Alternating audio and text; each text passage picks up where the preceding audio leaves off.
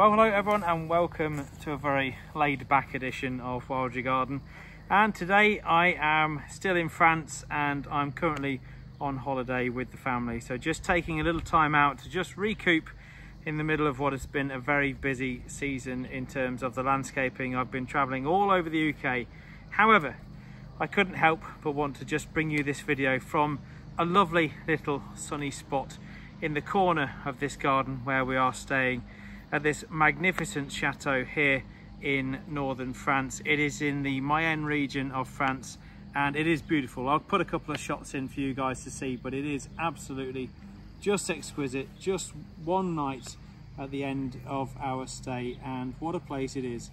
And I couldn't help but notice that in this area of mown lawn, which I wish wasn't mown lawn to be honest, is this little corner of perfection. Now behind me there is an absolute wealth of butterflies. It's just alive. Hopefully you can see them all flying around behind me, but I've got,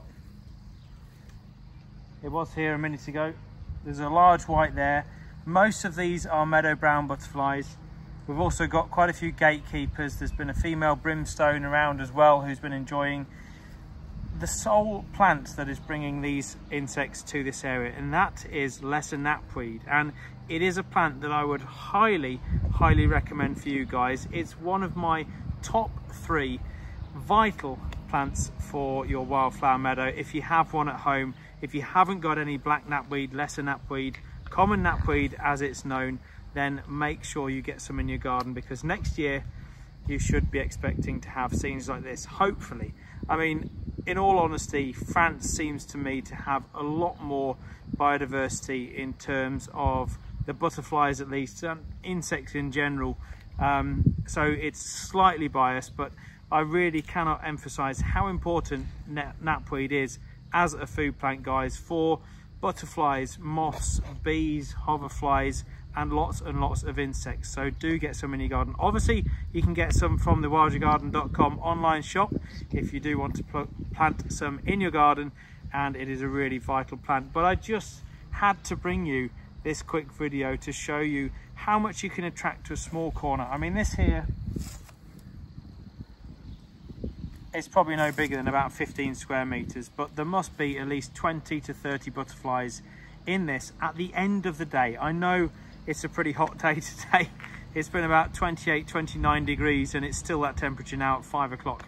So it is pretty warm, but it's perfect for them. And we are towards the end of the flight season for several of these butterflies as well. So I wish I could have been here about 3-4 weeks ago, because no doubt there would have been even more butterflies when they were first emerging. And that kind of first 2 weeks of July, in fact most of July, really is an absolute just boom of butterflies throughout the northern hemisphere. No doubt you guys can confirm that wherever you are around the world, especially if you're in the northern hemisphere, as I say. But I mean, these things are everywhere. There's meadow browns, like I say, in absolute abundance, even at the end of their flight season. These things, not these particular individuals, but some of these butterflies will have been on the wing for several weeks, but as a species they have been around since the middle of June, and we're now the middle of August. So meadow browns, again, just kind of like the main butterfly species, if you like, that make up a butterfly summer for me. You can expect to see them everywhere. They are the reliable species,